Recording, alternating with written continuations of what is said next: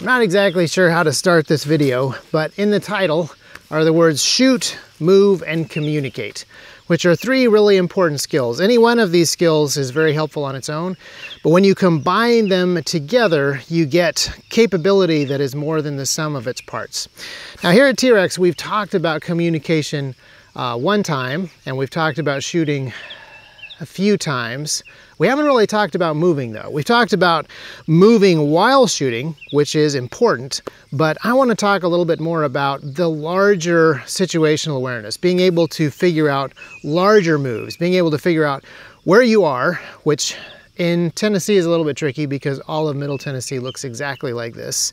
Being able to figure out where you need to be to accomplish your goals, and then how you're actually going to move from where you are to where you need to be, which again in Tennessee is a little tricky because most of it looks like this. Now, John Lovell has an excellent video on beginning LandNav that you should go and watch.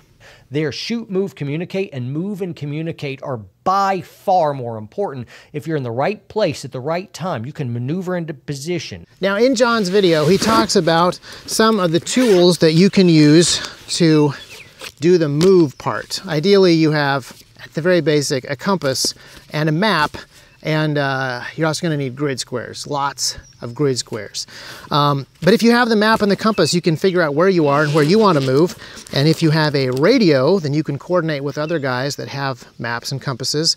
And for the last 100 years or so, that is the way that small units have been able to coordinate what they are trying to do, and it still works. But there are some new tools that can help with the move and communicate part. And the one that is most commonly used in the United States military is something called ATAK. And that's what we're going to be talking about in this video. The first half of the video is talking about ATAK itself. And then in the second half of the video, we're going to be talking about alternatives. So ATAK stands for Android Tactical Assault Kit. There's also a WinTAK that runs in Windows. Legend tells of an ITAK, which I think was removed from the App Store because probably the Chinese government complained to Tim Apple. I bet it was something like that. And even among the Android versions, there are several variants. There's one for the United States military, one for militaries that we sort of trust, one for militaries we don't trust, one for civilian, firefighter, law enforcement, things like that. And then, just recently, we got a publicly released version for people like you and me, which kind of happened against the government's will, but that's a long story. Now, of course, when the civilian market uses ATAK, the acronym magically changes. It's no longer the Android Tactical Assault Kit. It magically becomes the Android Team Awareness Kit because civilians are not allowed assault rifles or assault software. But what ATAK does is extremely cool. At its heart, it is a powerful mapping tool. You can load all kinds of GIS data, satellite maps, elevation maps, all kinds of mapping data into one place and view them in 3D space, and then you can overlay other images, whether they have GIS data in them or not, or even 3D models. And then you can add map markers and navigable routes and sensor data on top of all of that terrain. It is extremely cool. But the other part is the communication framework. Inside of ATAK, you can see other ATAK users that are on the same net. You can see their positions on the map, but you can also share markers and routes with them, and you can control all of your radio traffic with them and with other people from inside of the app. So all the tools for small unit tactical stuff, or if you're a civilian, small unit team awareness stuff, is all inside of the app, and you can do it all in one place. And on the military side, they added the ability to send targeting data to mortar guys and artillery teams and close air support. And then, because the system was working so well and it was so fast and cheap to develop, they kind of added everything to it. So some of this is built into ATAK, some of this is supported with plugins, which we'll talk about later. There are tools for tracking moving targets. There are tools for indirect firing solutions. There are tools for airborne operations. There's the ability to plug into more and more pieces of the military infrastructure and talk to more and more different military units and control more and more of the military infrastructure. So there's the ability to see satellite feeds and security camera feeds and drone camera feeds. And now you can actually fly drones and adjust drone waypoints from inside of here, or even drive bomb disposal robots from inside of this one app. ATAK started out being a very powerful solution to a pretty small set of problems, and it is now the solution to a ton of different things. It feels a little bit like the F-35 project, which started out being one aircraft doing multiple jobs, but now the number of jobs that it has to do is made the program kind of big and unwieldy. But ultimately, everything that ATAK does can be divided into the move and communicate categories. On the move side, it is a powerhouse, and it has everything that I need for mapping. It has offline maps, it has online maps, it has elevation charting, it has road routing, and the ability to import basically every file type that I've ever heard of. I can draw shapes and markers, and I can export those in a bunch of file types and import those into other things. And it also lets me combine a lot of different maps and files and export that as a complete package, which then I could transport to other people's phones on a micro SD card. The only other way for me to share ATAK data with users is to run an ATAK server, which is so difficult and complicated that people are already building a free version of the server, which is in super early alpha mode. And there's kind of a way where you can set up a VPN and everybody inside of the VPN can chat and see each other's positions. But that all requires the internet, and I really want offline comms. Now, on the communication side, ATAK is built to do offline comms very well, but kind of only if it's already plugged into a military infrastructure. So for example, the only native radio connection that I can select in here is the Harris PRC 152, which is an $8,000 radio, and I don't have one. Now on eBay, there are replicas of this radio, but spoiler alert, they don't work. In the communication video on radio that I did, whenever that was, I talked about how the military solution may not be the best solution for you.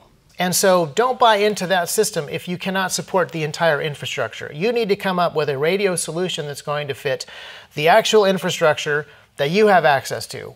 This CIVTAK point allows me to select a ton of different things, like the equipment that is required, the type of patient that we have and how they have to be moved, whether or not they're enemy combatants or children, or apparently there's no option for child soldier.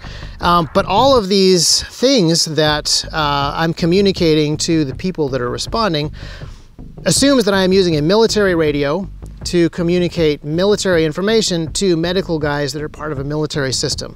It's far less useful for me as a civilian. Now, the good news is that ATAK is rapidly becoming the de facto coordinating tool for first responders, law enforcement, firefighters, and it's probably going to come to medical professionals as well in a big way. Now that still doesn't solve the radio problem, but the good news is that ICOM, Motorola, Somewhere, and Gotenna are making radios now that talk to the civilian version of ATAK.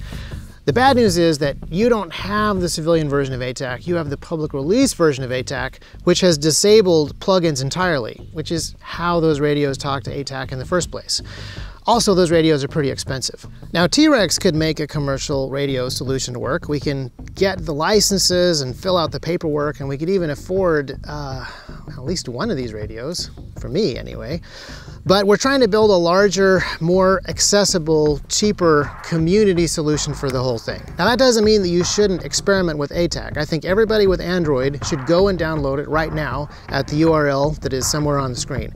And even if you're a poor iPhone user, like our unfortunate cameraman here, I would actually consider going to eBay and getting a used beat-up Android phone just to experiment with it. It is a very unique opportunity to have a window into what is very widely used military software and see exactly what the features do.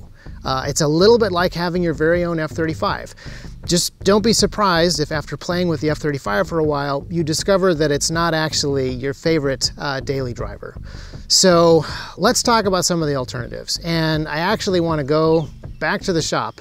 I know it looks like we're in the absolute middle of nowhere down here, but the top of that hill is right where the T.Rex shop is. So that's where we're headed. We're going to get away from the ticks, and we're going to throw some of this gear on the table and talk about it. All right, comment down below how many ticks you think we got from being in the woods for 30 minutes. All right, so alternatives to ATAK. Obviously, maps, compass still work, and you still need to watch that John Lovell video. Standalone GPS units still work, and there's a bunch of other pieces of software that you can run on a phone. Sorry about the mess. But on the phone software, you got a bunch of options that give you really important things like topo maps. There's Gaia, which a bunch of the guys have been using. There's Basemap, which I've used several times myself. There's FatMap, which actually looks the best of all of them, in my opinion. But the downside with all of these pieces of software is even though they do allow you to download maps so that you can use them offline, each one has a subscription-based model where you have an account on their servers. It's not that I'm opposed to paying for software, I just don't like the idea of the phone needing to phone home occasionally when you might actually need it in an emergency where there is no internet. And I'm not sure how all of these pieces of software are going to work in the future. So that brings me to my favorite piece of offline software, which is OsmAnd, which uses as its base vector files from the OpenStreetMap project, but you can easily add topo lines, hillshade, a whole bunch of offline options. You can have online satellite maps displayed underneath this, and you can download those and use them offline. But even without the satellite imagery, you still have an awful lot of data. Buildings, points of interest, power lines, railroad tracks, river flow information, all very useful stuff. There's even offline Wikipedia articles which contain very interesting information about geographic features or businesses. There's road routing, which also gives you elevation and turn data. The markup of the map is extremely basic, but you can save all the GPX files and share those. Basically, OsmAnd lets you do everything that you could do with Google Maps and everything that you can do with paper maps. This is a very small town over here, but I have actually more information about some of the stuff down here. The swimming pool and the Thompson Park is all laid out. And the other neat thing about these vector maps is the entirety of the United States at this level of detail is somewhere between 5 and 6 gigabytes, I believe. So very easy to store on your phone all the time. Now originally when I started making this video, I was thinking primarily about rural navigation because that's where I live. But recent events have reminded me that stuff happens inside of big cities too, and it would be good to make sure that you actually can do road-based navigation as well as off-road navigation. From a mapping standpoint or on the move side of the equation, OsmAnd does almost everything that ATAK does. No 3D, but easier to use, easier to teach people how to use, and easier to set up on other people's phones. Like ATAK, you can store the program files and all the map files on a micro SD card and transfer that to other people's phones and install it and get them up and running with no internet and with no servers required. Which is good because on the communication side, OsmAnd is far more limited than ATAK is. There is a plugin that allows you to communicate your location using the Telegram network, which is encrypted, and it lets you see all of your people on the map wherever they are, but still requires the internet. And I am really looking for an internet-free, off-grid communication system that works. And of course, you can still just use your radios to tell each other where you are, but there's no reason that it can't be more sophisticated than that. So on the radio video, I've had a lot of people ask if I actually expect the internet to go down. And I am not expecting it to go down in a global way, but we've already had storms that knocked out cell towers here in this part of Tennessee twice this year. And it was during storms when we really wanted to communicate with people and see if they were okay.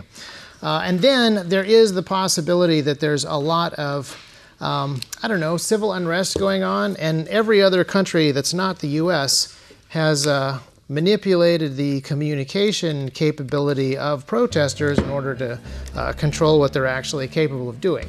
Obviously that would never happen in this country, nor would private companies control what people are saying on the internet in any way, but, you know, just in case, it's nice to be able to have offline communication capability. So what I have right here is some ham radio software called APRS Droid. There are a ton of ham radio software packages that run on Windows and Linux, but I would like something that can be mobile while we're talking about move, shoot, and communicate. So what we're going to do here is send our positions from one phone to the other using just audio that comes through the radio and sounds like this.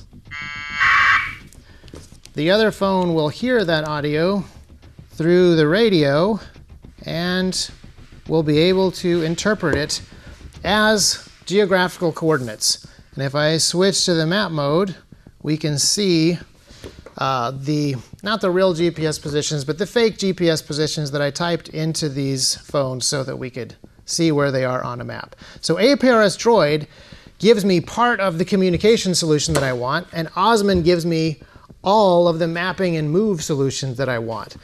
So what I really would like somebody to develop is a plugin that allows OsmAnd to see APRS packets that come in over the audio interface of a cheap Chinese radio. Now the closest thing to what I'm actually looking for is the Go 10 Pro. The Go 10 Pro is a 5-watt UHF VHF radio that does mesh networking, that does encryption, that does some very, very cool stuff. However, it's about $850 for the one that works with ATAK, and it doesn't even work with the version of ATAK that I have. On the other hand, this is already a 5-watt UHF VHF radio, and I already have the phone that could technically do the mesh networking and the encryption part if the software in the phone were capable of doing it. So right now we have the opportunity to create very interesting, important tools that will allow people to do very interesting, important things. APRS Droid is open source software. It's very easy to write plugins for other stuff, so that's something that I would like to encourage some viewer out there that has the capability and the knowledge to begin working on. So if that is a project that you are interested in pursuing, contact me in one of the ways that I decided to put on the screen and let me know. So in addition to sharing map location and text messages back and forth, another thing that you could add with this $20 Baofeng radio and this $20 Baofeng cable is a push-to-talk button that sends your voice from the Bluetooth headset through the radio, and you would have voice comms with other people. So you'd hear voice communications through the earbuds, and you would see packet data decrypted on the screen. That would be something that even Go 10 Pro cannot do at the moment. So I actually have 3 tools that I really like. I like OsmAnd and its ability to have a ton of map data offline in a very easy to use format that gives me incredible capability. And I like APRS Droid because even though it's a little finicky, it allows me to talk long ranges using cheap radios that I already owned with no infrastructure. And I like ATAK because even though it's a little bit difficult to work with, it has some incredible capability, and it shows the power of software. ATAK, in the last 5 years of its development, has been doing things that the military has been trying to do with hardware for years and years and years before that. So action points. If you have an Android phone, download ATAK now. If you have an iPhone, consider buying a used Android phone. This one is, that's a huge long rabbit trail. I was going to talk about how this phone is set up, but that's really unnecessary.